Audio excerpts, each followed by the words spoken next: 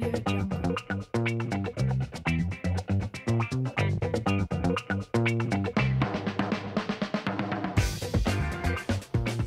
everybody, welcome to The Art of Comics.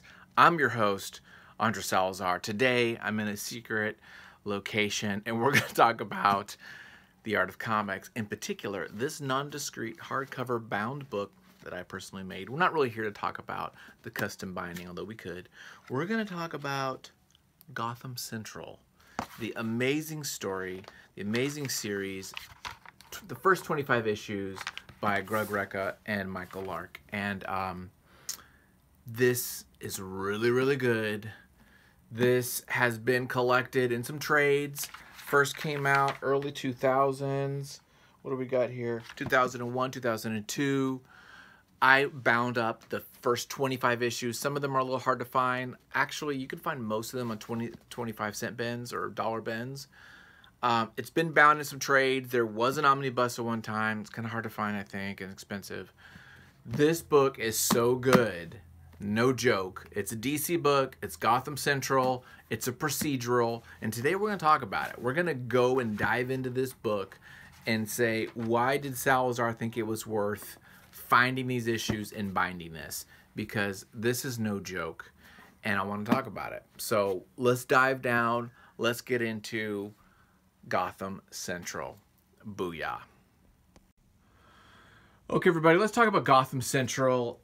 This is just some end pages I did. It's no big deal. It was kind of fun. I just used some markers. I did the same thing here on this other side.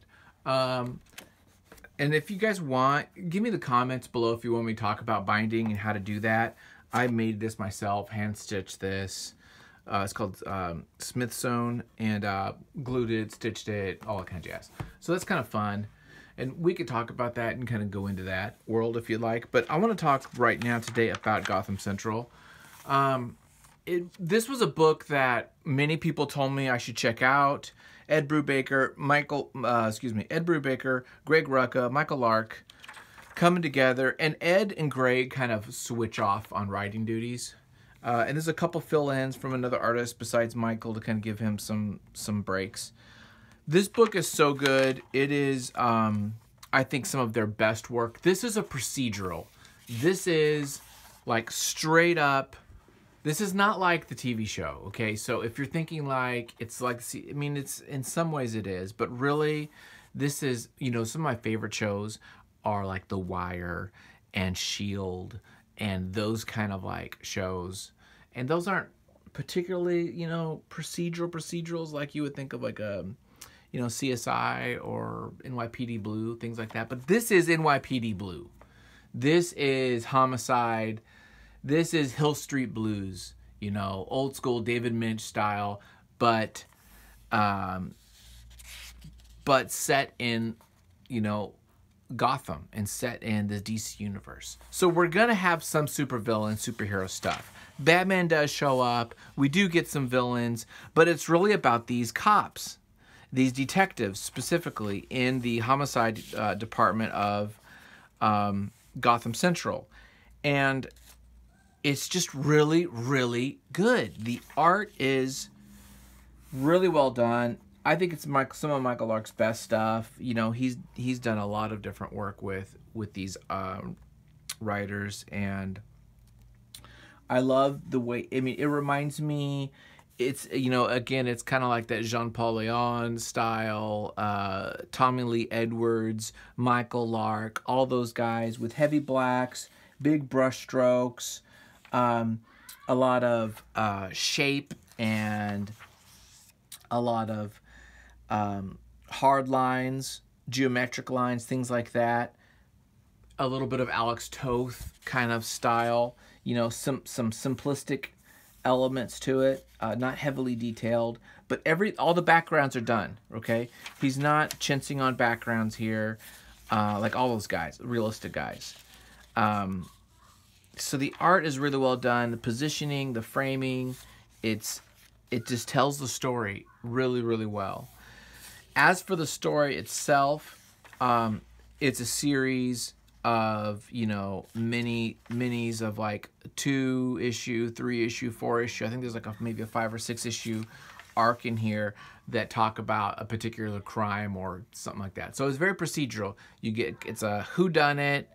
There's a a mystery involved. Very TV procedural. I mean, this could have been a TV pilot. This could be a show, like in its form as it's written now. The dialogue, everything feels very much like a TV show, and I say that in a complimentary way.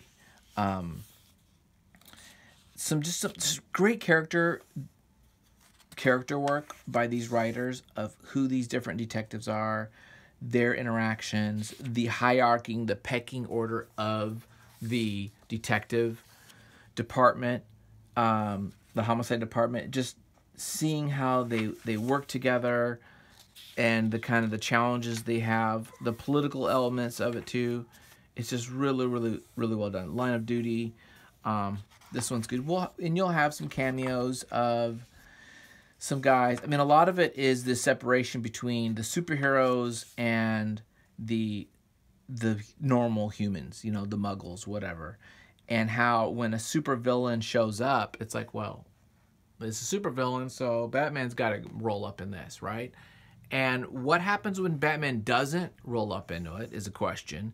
And what if we don't want Batman to roll up in this? And so there's those kind of like dilemmas and questions of the division of labor, so to speak, with crime fighting, between the police department and the vigilante and superhero community, and what that dynamic is like. So it's really kind of cool in that way too. I think this ages really well. I know it's like, 18 years old or whatever, but I think it works still to this day. I just read this last week, and I think that it is still on point. It's still valid. The stories are still good.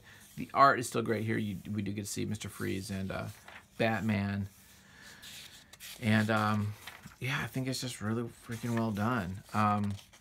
So it starts off with, this first arc about a cop getting killed, and then there's another arc about a murder, and they try to find out who did it. And so some of these, there's no superheroes at all. In this second story, there's no superheroes or villains involved. It's just this crime and what goes on. And it turns out that X, Y, and Z happens, so we won't go into what that is. But Batman does save somebody, and so it's kind of like they'll just show up, right? And just for a couple frames or a page, they're there in the background, or they're there just to kind of keep cementing it in that world. But it's not really about those guys, the supers. It's about these guys. This is also reminds me, if you've read Powers, and we'll probably go into Powers too, because it's another great book. So it does have a little bit of that, now that I think about it, a little bit of that power. Although Powers is specifically dealing with supervillains, right? That's the whole division, is like the Powers division of the cops, where these guys are just doing crimes, right? So whatever crimes, homicide, burglary, whatever, they just deal with that. And more than likely, a supervillain might be involved, right? So that's how this works. I love the art. Again, simple, expressive, just the right amount of things. Not too heavily detailed. This is great. Imagining this kid finds a batarang at a school because Robin showed up, who is probably one of the students. He fights Killer Croc, and what happens? A batarang bounces off and falls on the ground somewhere. A kid picks up a batarang, right? I mean, this is what would happen, right? You would have these like weapons and paraphernalia of superheroes and villains just lying around, and what happens when normal people grab one, right? And so this teenager grabs a batarang, but what does that mean? Like, how does that get involved in the crime or the story? And so both Greg Rucka and Ed Brubaker, as you guys know, have done a lot of crime work. That's kind of I think I would say their big genre that they have dedicated a lot of their career to, and it shows here. And again, it's just some great stuff. There's a great story. This is Half Alive. this was a good arc too, about a cop getting kind of framed. I don't want to spoil too much of it, but there's another great one, which is I think a 6-parter about Joker. And it's not your average Joker story. There is a definite twist to it, and I don't want to spoil that, but it is really good. And this, I think this won some Eisners or Harveys. This did win some awards, and I'm not looking it up. I'll let you look it up. But it was regarded, Soft Targets. Soft Targets is the name of this mini. This little like 6-part story, and basically it's a serial killer, and they're getting shot up, and this sniper is going around shooting up politicians and different people, and they're trying to figure out who it is, and it turns out Joker may be involved, and so Batman's not on this one, and it's like, where's Batman? And this is a great cover, by the way. This Michael Lark, this is just a great cover. I really like his style. I think this is a great book that could work in black and white, clearly. I mean, when he's inking, it feels like the inks are done for black and white, which I think is kind of interesting, and it's something for me to think about because my book is black and white. So I think that that's kind of like something similar to that. I really like the muted colors. Reminds me of, you know, 100 Bullets, something like that. Which is another great book. We got to talk about 100 Bullets too. That's another great book. So there's that. So yeah, this is a great story. This Soft Targets with the Joker. Anyway, this is 25 issues. I think this is where it either ended or it just kind of petered out a little bit, maybe a couple issues after that. But I felt like this was a good point. And when you're binding, going more than 25, it gets a little dicey. So I decided, let's just stop there. This is not Michael Lark. This is somebody else. Who is this? Let me go find out right now. This is Greg Scott. He did this issue. So Michael Lark got a little break on this one. But it's a great story.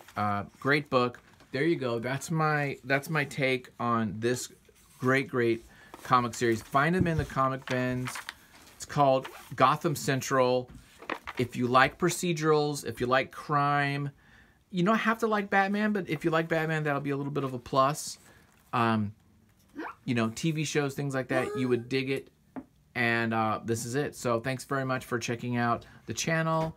Feel free to link, subscribe, all that kind of stuff, share it, you know, all that jazz. And have a great day. Bye, guys.